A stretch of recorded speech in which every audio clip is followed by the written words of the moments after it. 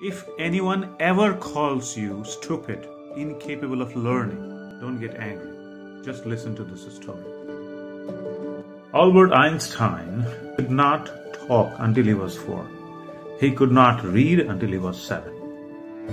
And in his school, everyone gave up on him, including his teachers. Nobody had any high hopes from this child.